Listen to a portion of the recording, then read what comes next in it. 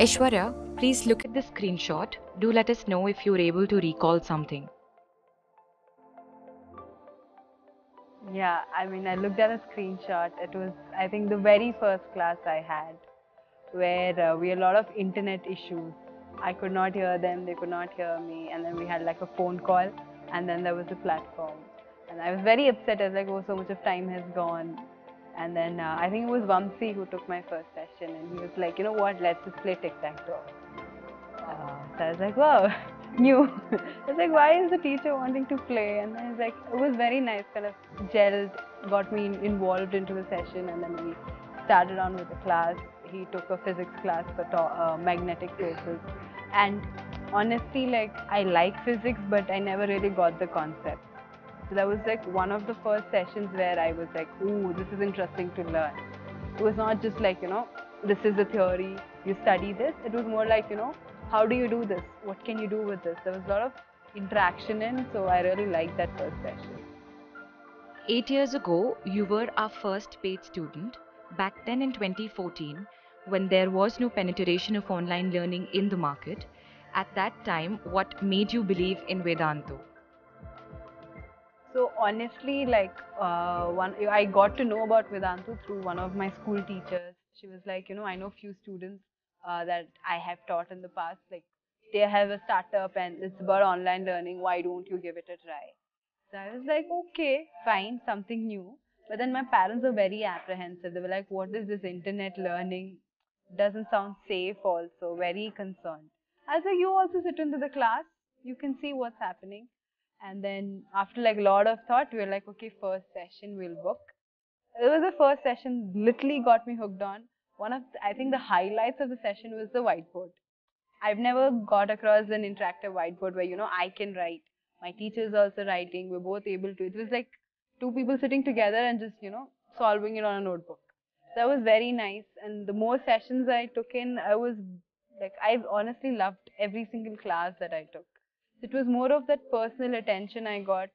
More of like my way of learning was picked up by my teacher and they tried to teach me that way. That was something that got me onto online learning. How was your experience of learning online with Vedantu? Can you share some memorable moments from your first session with us? Most memorable though has to be one was tic-tac-toe. The other was, I think we played some game where, once he just randomly asked me some questions like, oh, what do you do in your free time? What are your hobbies? What sports do you play in school? It is not like, it was just like during the class, he'll be like, okay, you solve this question. Midway of solving, he'll be like, acha, what is your hobby? So I'll be like, what?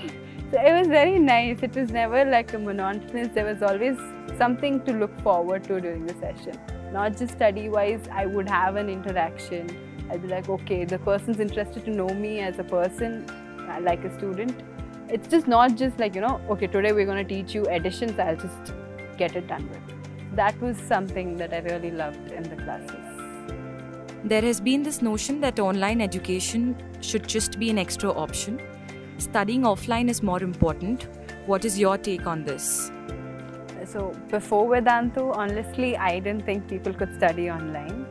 And then after Vedantu, I was like, if you're really in for it, like, you are interested to learn and the person who's teaching you is also into teaching you, I think online platform is the most convenient way of learning. Your time, your space, your comfort. You don't have to go out. Sometimes you have to travel lots just to get a class. So online does the best. But again, you have to be really interested in learning. Otherwise, though, offline, online, I feel it's the same. There'll be no effect. We've heard many stories about our girl students appreciating online learning. Being a female, do you feel online learning provides some extra advantages for girls over offline? Definitely, because where I stay quite far away from the city. So back when 2014, I didn't have really good coaching institutes nearby. So my dad had to like drop me to the institute, pick me back up. So sometimes when he was busy, I would not even go. And sometimes the classes ended like 8, 9 and back then people didn't travel as much, I would say. So bus mein when I would get on, there'd be hardly any people. So it was I would feel unsafe. So online learning was very convenient for me. I'm like, I don't have to worry about safety. I don't have to rely on someone else. Especially when you're in school, I didn't have a license.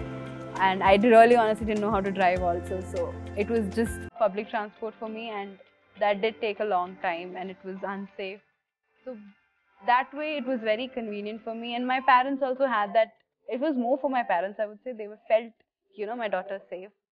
So that is something online learning provides compared to offline when we go somewhere. What was the most valuable lesson you learned at Vedantu, which helped you change your life and you still carry it till today?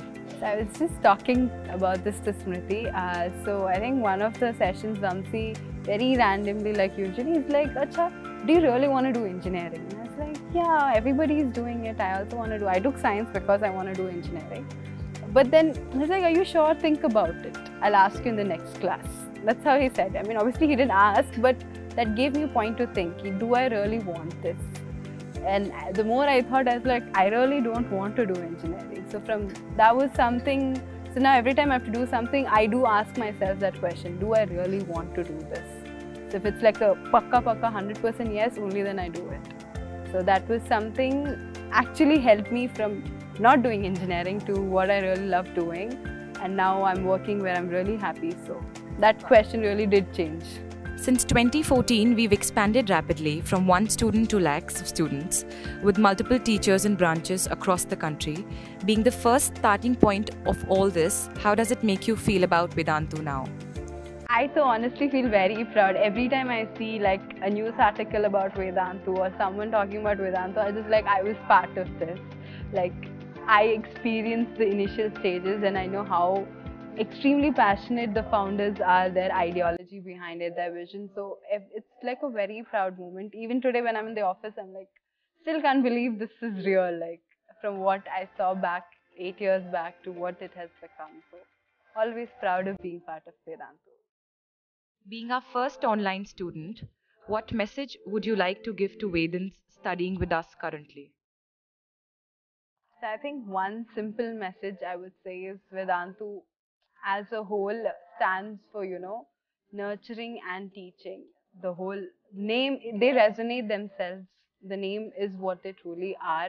So if you get a chance to be part of this amazing organization, I think it's one in a chance. You'll definitely have something about you that'll change. You learn. The teachers are very passionate. Everybody wants to help you grow. So it's like a lifetime journey. Like you'll have at least one memory that you'll take and be like, I got this from Vedanta.